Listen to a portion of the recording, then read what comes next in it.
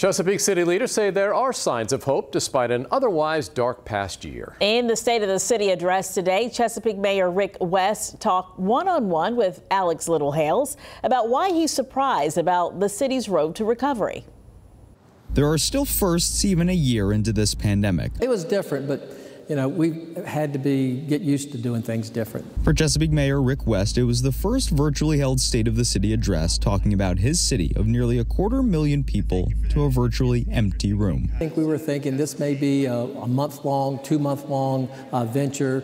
We would have never thought that we'd be 1 year later still talking about it. A big moment, he says, as last year's address unknowingly became the final large gathering for the city before the outbreak. I look back on the past of this year is all negative. Let me assure you that it really is not. Despite uncertainty this time last year, Mayor West is optimistic about where Chesapeake stands. More than $271 million made in capital investments, plus more than 2,500 jobs added just in 2020.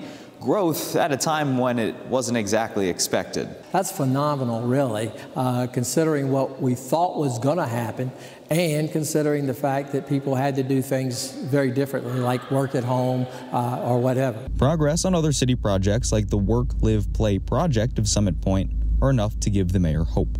And while we're certainly not out of the woods yet, I'm excited to be here today as we have taken great strides in stopping the spread of this virus. Mayor West says that he's also excited about the fact that more than 75% of the residents here in Chesapeake over the age of 65 are fully vaccinated. In Chesapeake, I'm Alex Littlehales, 13 News Now. And Mayor West took a moment to thank the healthcare workers in Chesapeake who are helping to put an end to the pandemic.